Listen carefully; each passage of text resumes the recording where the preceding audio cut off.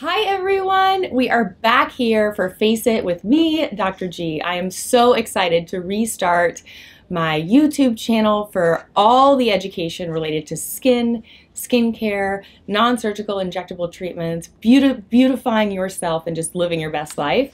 All of these YouTube videos will be available also via podcast. So if you are driving or not able to watch, head over to all of our podcasts on many different streams, so we'll be clear in the description below for all that information. But I'm so happy to have you, and today we're going to start off with one of my newest favorite treatments around, Sylfirm X, the latest innovation in repeated ultra short pulse microneedling technology.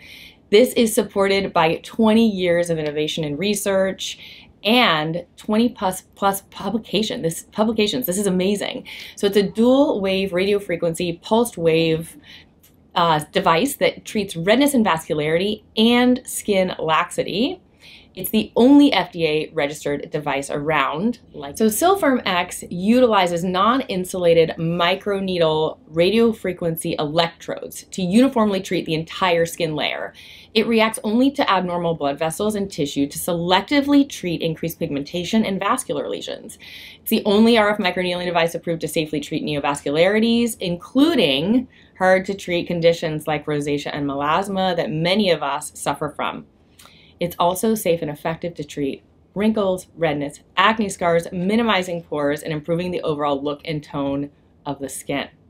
Sylfirm X is safe for all skin types, and the way it works is that it can penetrate from 300 microns to 4 millimeters, and this enables us to treat all layers of the skin. So as you guys know, I'm a dermatopathologist. I love talking about all of the layers of the skin, from the stratum corneum at the super superficial part and down to the papillary dermis and everything in between. So it can treat the epidermis, the basal membrane, and the papillary dermis.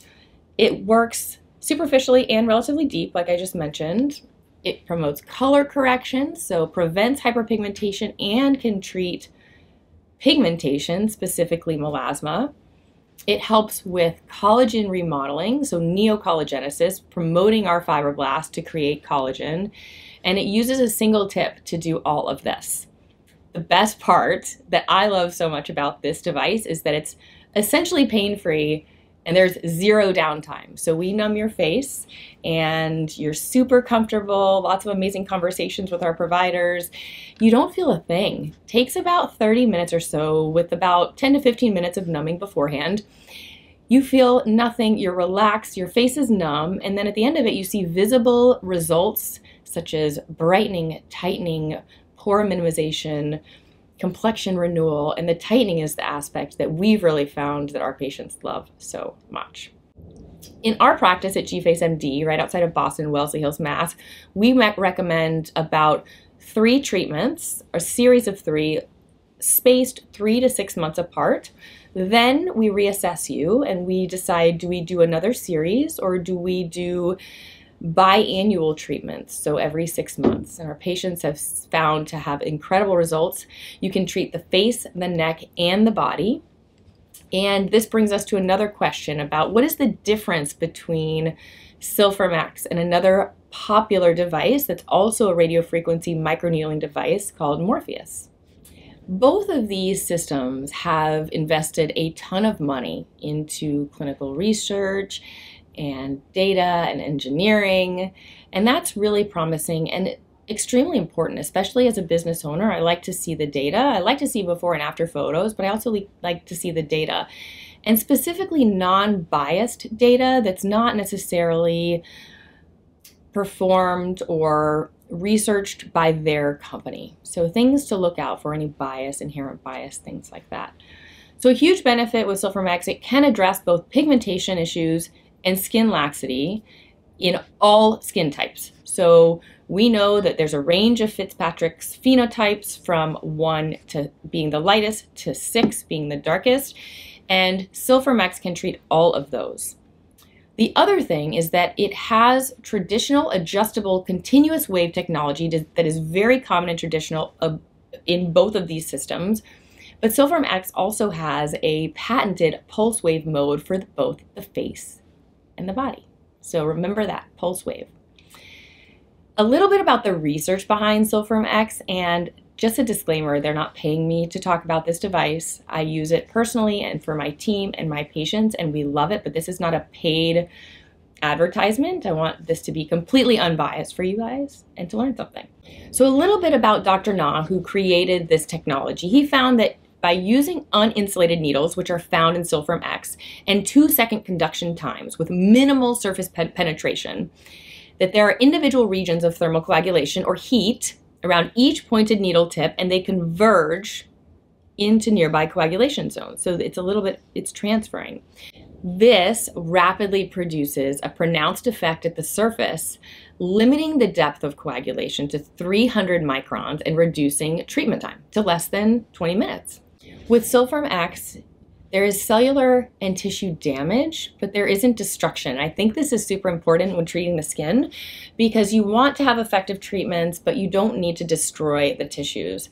So we preserve the surrounding skin, we have some damage, we have neocollagenesis, we have these gold-plated needles that penetrate from 300 microns to 4 millimeters, enabling the treatment of all skin layers. And this allows us to help with superficial and deep blemishes, to promote color correction, to help with collagen, all with this single tip. So it's truly, truly beautiful. And at the same time, we're tightening the skin, which who doesn't want that? So I encourage you guys to read about this treatment. I'm now going to talk a little bit more about exosomes, which are a huge topic internationally. And I think it's important to clarify what they are, how they're processed, and what we use them for. So let's get into it. So what is an exosome? Where do they come from? Initially and historically, they were thought to be waste products by cells. All cells secrete exosomes, especially stem cells, but we now know they're secreted for communication. So they are not waste products. They're about 30, they range from 30 to 200 nanometers in size, and they communicate, as I said, from stem cells to recipient tissues. There are at least 50 growth factors in the mesenchymal stem cells derived from exosomes. They have about 1,050 proteins, approximately 180 of which are good for the skin. And when I talk about exosomes now, I'm specifically talking about the brand of exosomes from Benev. I love their company. I think they're fantastic. And I'm going to talk to you about why and where they come from. So, exosomes are great for cellular proliferation, for wound healing. They're great for mediating inflammation and itching. And who wants to itch? I had a condition that during pregnancy, my last pregnancy, and I was so itchy the whole time. It's terrible. Exosomes could have helped me. I didn't even know it. So exosomes from Benev are human adipose stromal cell exosomes. So they're human derived. Going back a little bit to exactly where the exosome comes from in the cell, it comes from the endoplasmic reticulum that becomes extracellular and contains mRNA. And so I think that's important to know. They are so small and they're very effectively absorbed. And I think that's really important to understand when we use them topically.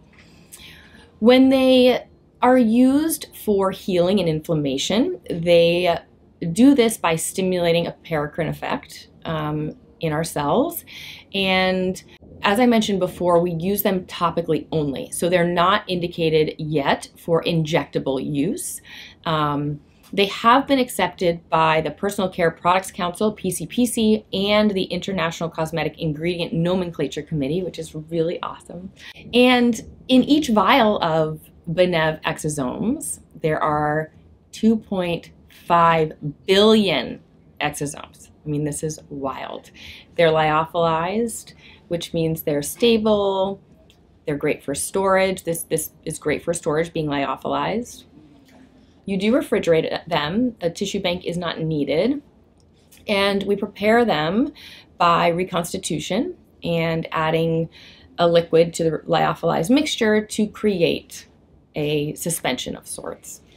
So how do we at GFaceMD, and how should you out there everywhere, all over the world maybe, use Sylfirm X and Exosomes? We use Sylfirm X on every patient that wants it and who doesn't want it, and we include exosomes in each treatment.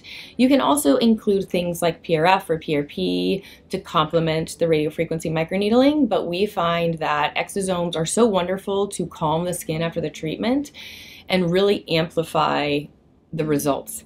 So we recommend, as I mentioned earlier, we'll recommend a series of 3 to start, each with exosomes topically applied afterwards. We use a 3cc syringe, and we have a little steri tip on top of it. I wish I had one to show you guys. It's a little, it's a lure lock and has tiny little, hold on, let me go get you one. So here's what it looks like. And for all of you listening on the podcast, I'm sorry you can't see this. You'll have to go to YouTube later. But this is what we have here. And this is almost a little stand so that you put it on the table and it just sits like this. I usually don't even have it sitting. But you just twist it right on, and it's a nice little steri tip that's super, super soft. It allows you to control the amount of products that you're placing on the face instead of it dripping everywhere. I find it to be super beneficial. And it's really comfortable. It feels so nice. It's almost like a little massage. So you can message below if you want some information. I can connect you with the company to get these. They're awesome. And we also use these for PRF, topical Sculptra. We love them. And I think for all of you out there, this creates such a harmony between injectables, specifically injectables that are collagen stimulating injectables like Radiesse, or polylactic acid like Sculptra. And we usually recommend, if you're getting an injectable of one of those, Sculptra, Radiesse, we like to do the radiofrequency microneedling with exosomes around a week after, at least a week. So between a week and 2 weeks. This allows the injectable to be so amplified by collagen stimulation on the outside. So you're creating that collagen stimulation both ways, not only enhancing under the skin, but creating this beautiful, brilliant brightness topically. And we have seen fantastic results. So I hope this helps. Let me know if you have any questions. This is the first new episode in a really long time, and I'm so excited to be back to talk with all of you. I know that I listen to podcasts all the time, and I think there's a huge need for more education and learning in the aesthetic industry and skincare and dermatology and all of the things. We'll even get into dermatopathology. But if you have any requests on what you want to hear, message or put it below. And this is going to be unfiltered, unscripted, real talk. Hopefully we'll have some guests on here too, but I'm so happy you are here. Share it with your friends. If you haven't yet, hit subscribe, and I will see you guys next time.